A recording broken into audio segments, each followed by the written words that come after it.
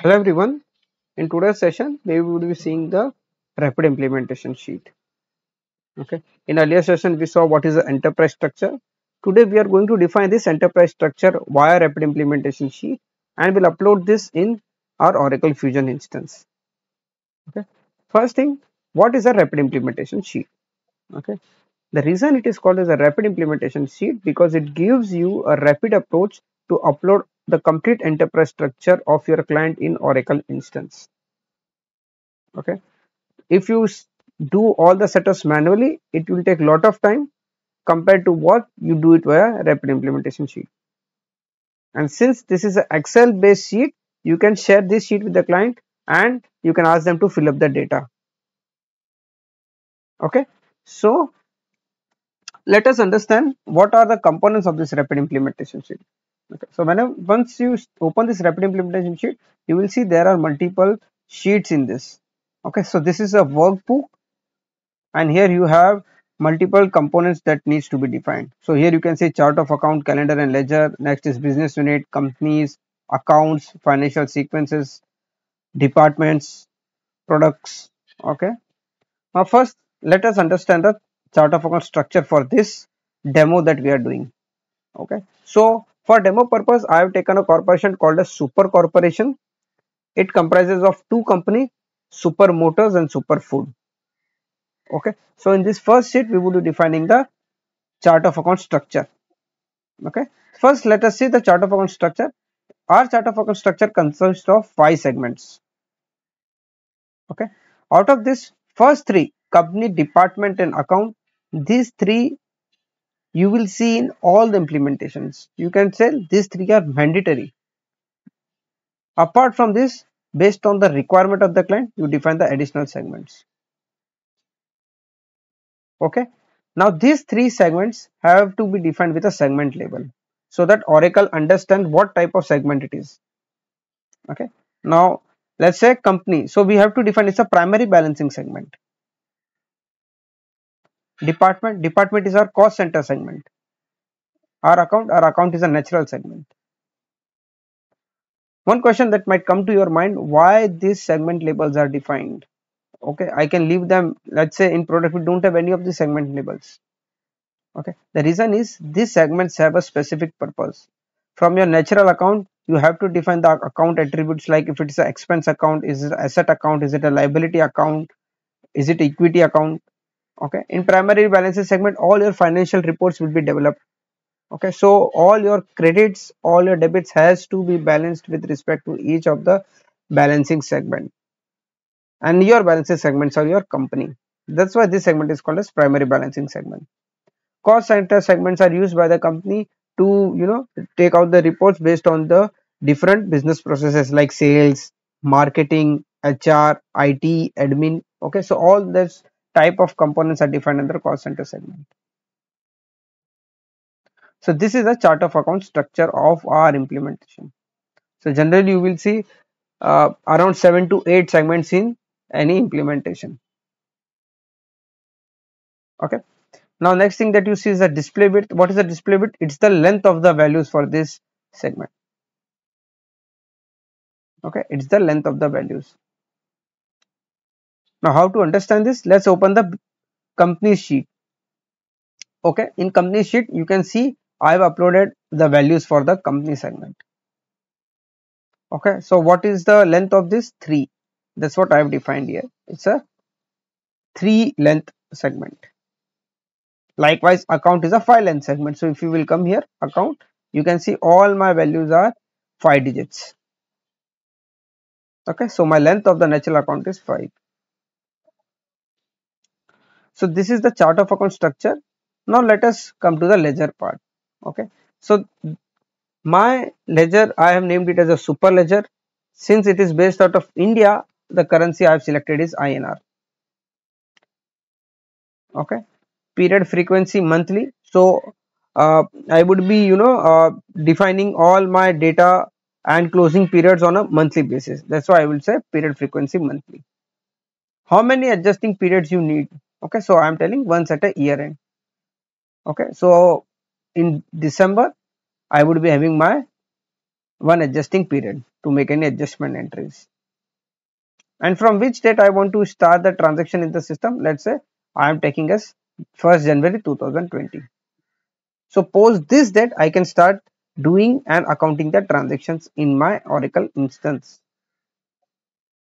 Okay, let us come to the company sheet first. Okay, now in the rapid implementation sheet, first thing, all your values are defined in the hierarchy. Okay, all your values are defined in hierarchy, that is child hierarchy. After that is the parent hierarchy. So you will have around 9 parent level. Now parent child is the lowest. Above that comes parent 1, above that comes parent 2, above that comes parent 3 till it goes till parent 9. Okay. So whenever I do any reporting with respect to C99, it will have both my child values, company 1 and company 2. So C99 is the enterprise, so I have named it as a super corp. And below this super corp, I have two entities which I was telling you earlier, super motors and super foods. So super motors is denoted with C01, super foods is denoted with C02. Okay, so this is my company name, this is my legal entity name. I have to define a unique identifier, in which country they are based, their addresses, their registration number. So what is the registration number with my tax authority, everything you have to define it here. Okay, once you define the legal entity, you can see the business unit. So my mapping is 1 to 1. For one business unit, I have one legal entity. So business unit I have named with suffix BU, and legal entity I have named with suffix LE. So what it denotes, whenever I do any transaction with Super Motors BU, all my transactions will get accounted in this legal entity. And ultimately this data will be passed into my ledger. Okay. So if I come to the chart, you can see we are at the business unit level. From business unit, my transaction would be flowing into my ledger via legal entity. That's what we have defined here. Now natural account means what all type of accounts we have where we would be doing the transaction. Okay, so you can see this is my total assets, one starting with 1999. Then I have my all type of account types here. So my liability starts with 2, my equity starts with 3, my revenue starts with 4. Okay, so this is how I am defining all my values here. Okay, now let's take example here, total cash savings. So what it is telling, all the values in this account are my savings account. So when I take report with this value, it will be sum of all these 5 values. Okay, so this is the way parent and child relationship works. This helps in your reporting part. Okay, now I guess I have to do one correction here. So here is the correction, net income, net revenue. So let me change this value to 499, and here I will make it 599. Okay, so all my expenses are starting with 5, all my revenue starting with 4, all my equity starting with 3, all my liability starting with 2, and all my assets are starting with 1. That's how I have defined all my entities. Now in this sheet you have to also define the financial category. The reason for defining financial category is this is the requirement of Oracle in case you have to do the reconciliation, receivables to general ledger reconciliation, payable to general ledger reconciliation. Oracle will take the accounts based on the financial category. So this is my receivable account, and if I go to liability, you will even see my liability account. See, this is my accounts payable account. Okay, so that's how you have to define your financial category. Okay, and some additional information if you want to mention, you can mention it here. Okay, so this is the concept of parent-child relationship. Like this, you have to define account, you have to define your department. So department also I have defined, around 5 departments: sales and marketing, finance, IT, manufacturing, warehouses. All these are my child, and if I go and take extract of the report from D99, it will give me values of all these transactions. Okay, one additional segment I have defined for this company is the products. Okay, because there are two type of companies in my super corporation. One is in the motor industry, one is in the food industry. So I have defined the transition with respect to foods, with respect to motors. So they are into two-wheelers, four-wheelers, truck, bus. Here you can see confectionery, ready to cook items, snack, beverages. So whenever I take my report with respect to P01 segment, it will have all the data for the motor category. Same goes for P02, it will give me data for all the foods category. Okay. Now we have one sheet additionally that's called as financial sequences. Now what are financial sequences? Financial sequences are the values that are used by Oracle to number the subledger transactions. Okay, so whenever I am creating an invoice, okay, so Oracle will generate a unique number for that in the table. Okay, so the first transaction would be my 1, then any incremental transaction I add, it will go on adding 1, 2, 3, 4, 5, 6, like that. So whenever we have to take any data or we have to do any troubleshooting, we have these values defined there. And for some companies it's even a legal requirement, because you cannot delete any transaction. Okay, that's the reason we have the financial sequences defined. One thing that Oracle is asking is when you have to restart the counter. So I'm telling never.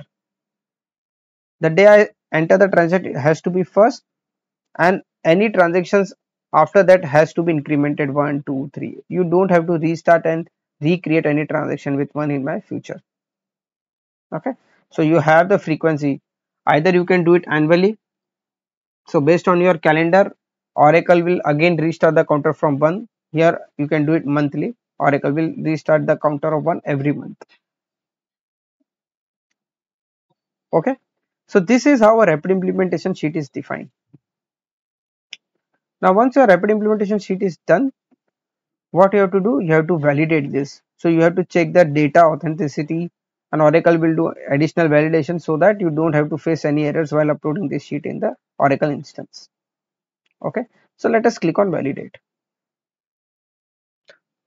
Okay, so what Oracle is telling me, validation is successful and no error found.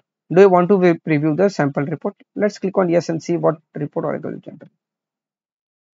Okay, I guess it is facing some issue, but that's fine. Okay, now the step 2 is generate the chart of account file.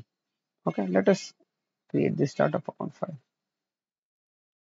Okay, now on the desktop I'll create a new folder, super underscore demo.